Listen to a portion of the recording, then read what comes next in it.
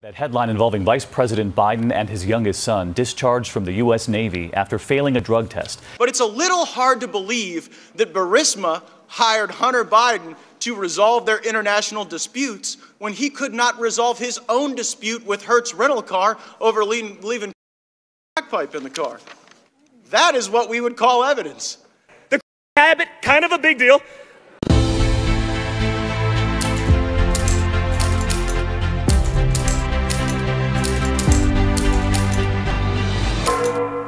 Hunter's smarter than all of us. Hunter's smarter than all of us. Right? Imagine, no, it's that sort of, it's that mentality of like, no, meaning you don't know how you're going to get that next rock, but you're going to get it. You're going to do whatever you can to get that next rock. It doesn't matter. You'll hustle for 3 days. Doesn't matter. So what we did was moronic. We were actually international business people before my father got involved in politics. That's actually what we did.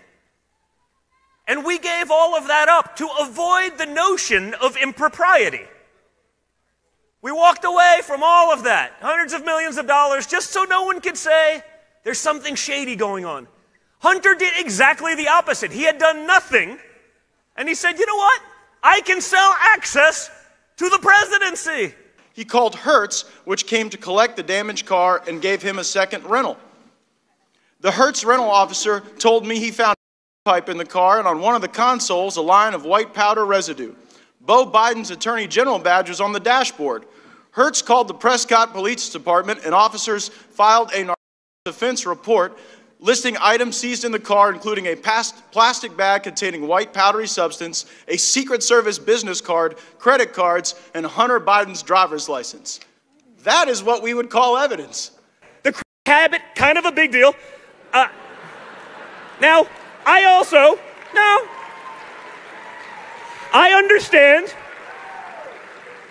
understand addiction, and that's an issue, but I'd ask you this. You think if Donald Trump Jr. had that problem, they'd let me get away with it? If I had the little fling with the stripper and the, trying to avoid child support for a few years, you think that would be an interview they'd be all over? And yet most of you have never even heard about it. That shows you what we are up against.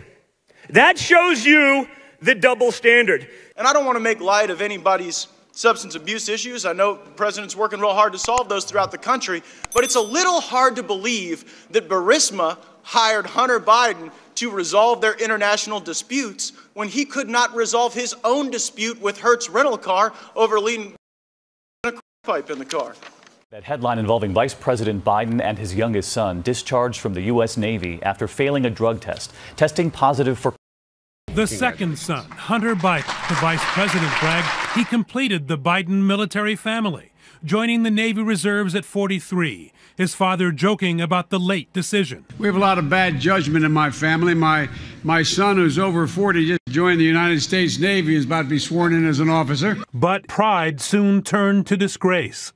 Hunter failing a drug test 1 month after receiving his commission, testing positive for and discharged less than honorably. He said he asked a homeless man in Pershing Square where he could buy crack. Hunter said that the man took him to a nearby homeless encampment where a narrow passageway between tents, someone put a gun to his head before realizing that he was the buyer. He returned to buy more crack a few times that week. Again, not saying, not casting any judgment on any challenges someone goes through in their personal life, but it is just hard to believe that this was the guy wandering through homeless encampments buying that was worth $86,000 a month to Burisma Holding. When Hunter Biden and his father becomes vice president, he magically transforms himself into an international business person, right? $1.5 billion from the Chinese. There was that $83,000 a month job, no show in the Ukraine, right? A language he doesn't speak. In a business he knows nothing about. I want that job. I do. I would like that job, but I have a feeling that the people in the media who have totally abdicated their position, their job description, they haven't looked at any of these things. They haven't looked at the shady dealings of Joe's brother. They haven't looked at his voting record. This is why the minority hearing issue is so important, by the way. You wonder why Republicans are so angry that we didn't have a hearing to put on our own witnesses and own evidence. And you may wonder why, well, if they feel so good about their case, why did they block our ability to put in evidence? It's because we have the ability to show that Burisma is corrupt. We have the ability to show that Hunter Biden is corrupt. And that totally exculpates the president. Because there is no way in the United States of America that honestly pursuing actual corruption is an impeachable offense. That's why I offer the amendment, and I encourage my colleagues to vote for it.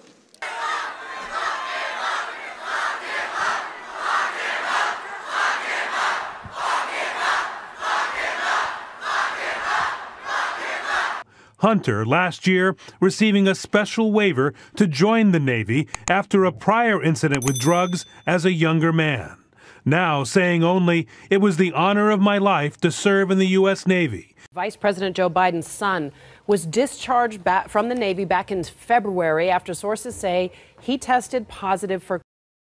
Hunter Biden has released a statement admitting that he is embarrassed by his actions and that he respects the Navy's decision, but he is not specifically addressing why he was discharged. I have friends, pretty big investors in New York. They're like, hey, man, you know, you've bought and sold multi-billion-dollar companies your whole life, your whole career. How long did it take you to get in China?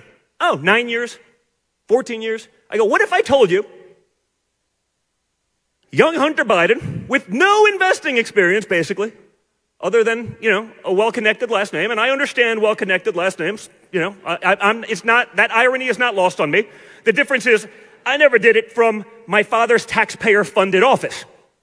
All right, it's a little different. It's one thing when you do oh, I'm a humble public servant. Yeah, I'll take that $30 million a year.